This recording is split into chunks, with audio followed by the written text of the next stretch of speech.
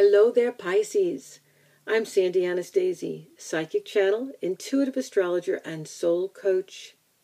Pisces, who are you and what do you want?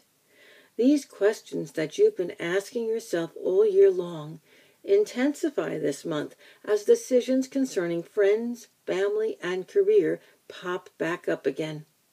Your financial needs and aspirations seem to direct the choices that you will make as transiting Saturn prepares to move into your 10th solar house of career. It's most important to remember that the actions and the choices that you're making now are going to affect your career choices for the next 3 years, as well as the responsibilities that you have at home. If you don't make clear choices, they're going to be made for you. And that short glimpse of self and what you really want to be and do is going to be lost, along with your personal identity, at least for now. You're most likely going to be splitting your holiday this month between 2 people, 2 places, or several different responsibilities. So, nothing unusual there, is there? I am looking forward to speaking again with you next month with more predictions for December. Meanwhile, have a wonderful start to the holiday season.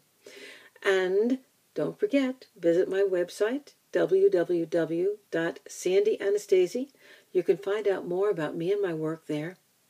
Find out where I'm appearing, both online and off, doing classes, readings, lectures.